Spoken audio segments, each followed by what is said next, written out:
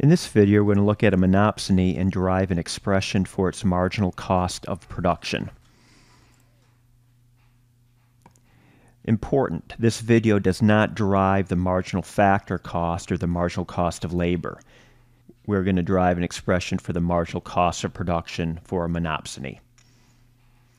So we're going to start with variable cost equaling the wage times the variable input, labor, and just in shorthand. And note here, L is going to be a function of the firm's output. More output means the firm needs more workers to produce that output. And W is going to be a function of the number of workers, L. The monopsony faces an upward sloping labor supply curve, so the firm must pay a higher wage to attract more workers. So we're going to start by totally differentiating this expression. So we have the change in variable cost equals units of labor times the change in the wage plus the wage times the change in labor. And if we divide both sides by dq, we get the following expression. One thing to note is that the marginal product of labor is a derivative of the production function with respect to labor.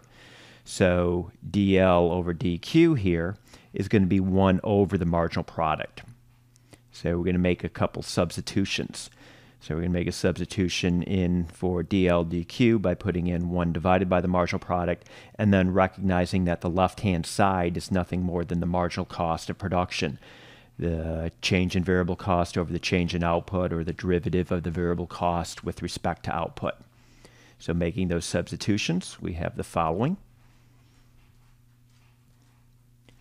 And so a few things to note. For a wage taker, that is, we have a competitive labor market. This derivative here, the derivative of wages with respect to output, is 0. The firm can hire as many workers as it desires at the going market wage, so the wage doesn't change by producing more output and hiring more workers. So in that case, the marginal cost for a for a firm operating in a competitive labor market is simply going to be the wage divided by the marginal product of labor. So for example, if the marginal product of labor is 2 and the wage is 100, the cost of producing that next unit of output is going to be $50, 100 divided by 2. So for a monopsony, we have this added component here.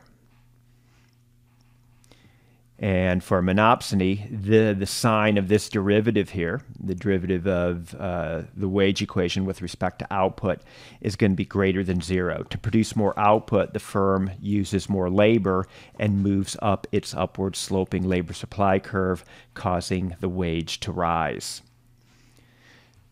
So this L times this derivative captures the effect that the wage increases for all workers when the firm expands output. All right, that's it. I'll stop here.